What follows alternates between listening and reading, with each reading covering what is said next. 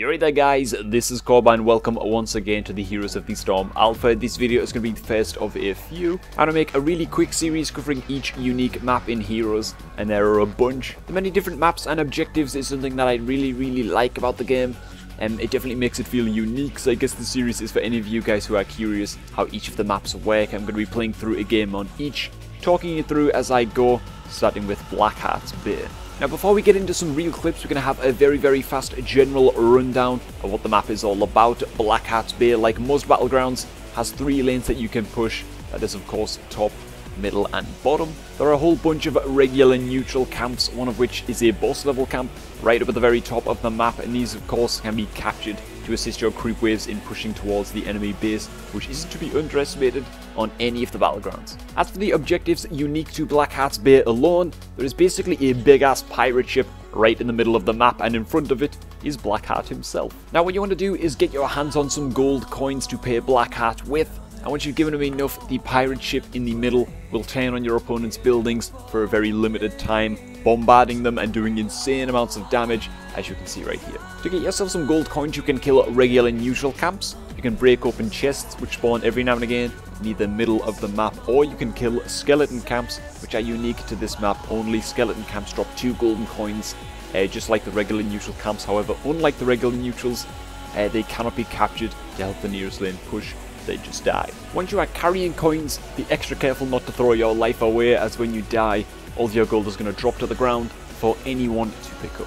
So the game is starting out here. I'm playing as Tychus, while Sophie is playing Malfurion, and our team decides to 5-man rush the watchtower, which is pretty much a capturable observer ward, and we go as a 5-man group because the enemy team will usually rush the same objective in this map. It turned out to be the right play. There is a big ass scrap for this vision spot right here, and I definitely think that these are worth capturing, even if it means sacrificing some efficiency to do so.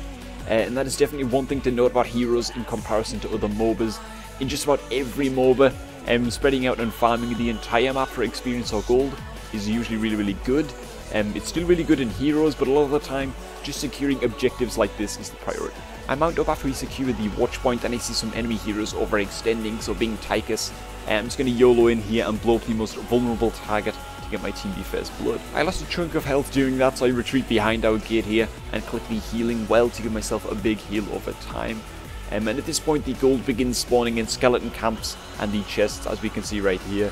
Because we won the opening fight though, we already control this chest, so I'm going to run south towards the second chest spawn point. One of the reasons I like Tychus is that he can hold his own just by out-damaging a lot of heroes. Dexter here on the enemy team also wants to get his hands in this bottom chest, so I'm just going to melt his face a little bit to get him to back off. I start killing off the chest to grab the gold. Dexter does show his face again, but we're going to be able to grab all of this and get away unscathed. Or at least that's what I thought, when a wild Zeratul appears from stealth and abuses me, taking all of my coins for himself. I was a little bit sad, but hey, the more coins you are carrying, the more of a juicy target you become for the enemy team. So this is a little bit further into the game. We farmed up enough coins from skeletons and chests to hit our goal and hire the ship, but as you can see, the enemy team is making it a pain in the ass for us to turn in. We managed to implode Zeratul though, and we are able to turn in eventually, taking the first ship of the game for ourselves. I end up dying here on the retreat, but it's still more than worth it to secure the boat, which is right now bombarding our opponent's structures. A little bit further along in the game, we are close to hitting our goal for the second ship, which you can see just down in the bottom corner here. We are fighting to control the area around Blackheart, so we can turn in our coins. So I go ham here with my ultimate, just to make sure that we get this. Not even sure that it was needed in the end, but we do kill off both of these guys and end up collecting nearly 20 dropped coins. And needless to say, we do hire the ship again for ourselves here.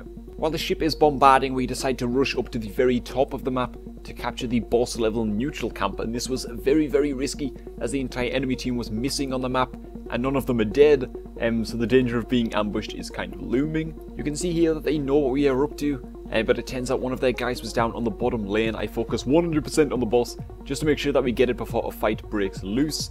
I nearly get blown up here right away when it does, and I'm carrying some coins, so I back up to a safer position behind my team. Fucking Dreamer YOLOs in here and pops my brother in arms, then has the audacity to steal all of his coins and make a run for it. So I chase him down and I get those back. It's all a bit chaotic at this point. Another teammate dies, spilling all of his coins as well. Then I kill the guys trying to take them, and we finally managed to make it out with me and Sophie carrying most of the loot. And that is basically Blackheart's Bay in a nutshell. There is a lot of fighting over skeleton camps and gold chests, and of course the middle of the map where you can actually turn in your gold. I didn't think it would be, but this is definitely one of my favourite maps. We've went over just about all there is to know about how things work, so to round off this video, I'm just going to play out a couple of minutes of highlights just to show you guys how we close this game out. So thanks for watching, everybody. I will be covering more of the Heroes Battlegrounds in future videos, as well as some of the heroes themselves.